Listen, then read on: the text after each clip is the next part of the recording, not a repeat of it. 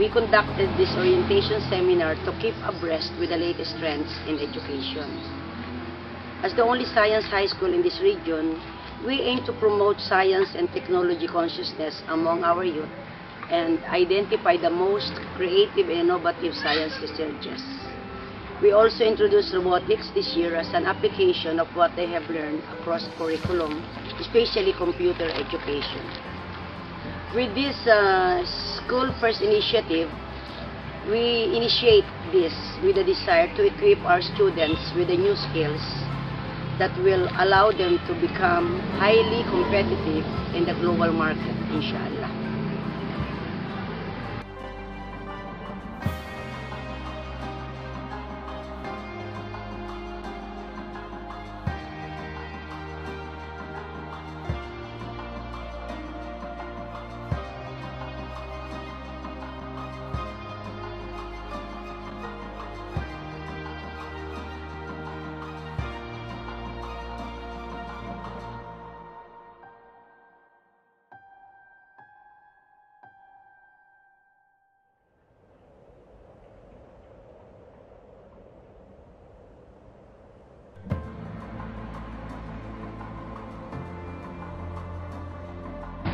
I am E.G. Wilkins Honorico, third year high school student of the Armm Regional Science High School.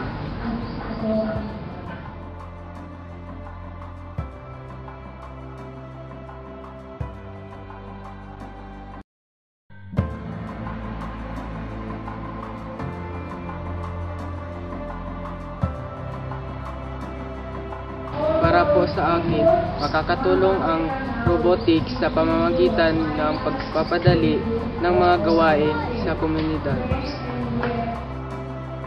Ito po ang mainboard ng robot kung saan po pinaprocess yung data na ilalagay natin para gawin ng robot. Dito rin po nakakonekta ang mga sensors katulad po nito. Ito pong receiver. Ito po ang nagre-receive ng command galing sa remote control. Ito po. Galing dito, ito pong IR nito, nire-receive po nito at pupunta rin ito sa mainboard, in which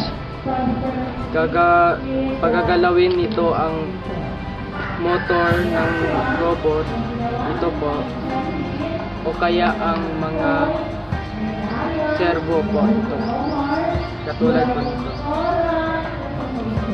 Ang power source niya po ay katulad po nito, rechargeable battery po siya upang hindi madaling masira pag nalupat ang battery, para rin po makamura sa battery, hindi na po gagastos. Itong battery niya po ay AA 1.5 volt po.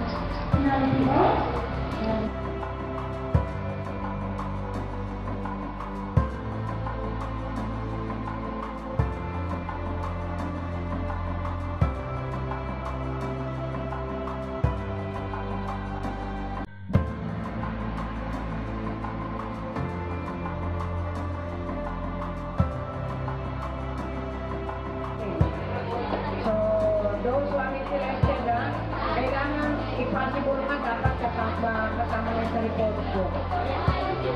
Kasama natin sa report yan. So, sa lahat sa inyo, by next week, tuloy yata ang ating press conference natin. So, alam ko na